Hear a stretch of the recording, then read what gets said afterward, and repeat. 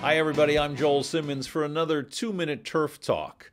One of the great fallacies in our industry is that organic-based fertilizers don't work until the soil temperatures warm up in June and July.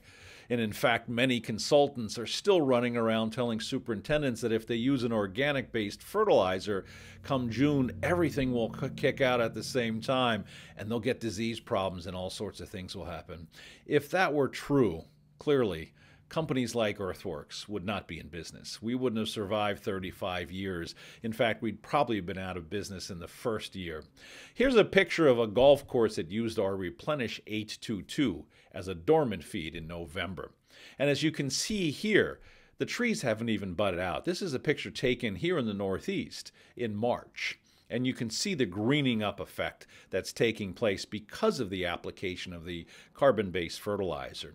What happens in a soil that has been microbially activated is the soil will warm up early. In fact, it'll go dormant later and green up earlier than others because it's the microbial activity that's doing all that work. Take a look at this picture. This is a lawn from one of our clients here in the Northeast. And as you can see, the lawn is snow-free, and that's the area where the organic fertilizers were applied. The lawns next to it, same soil, same sunlight, did not have that application.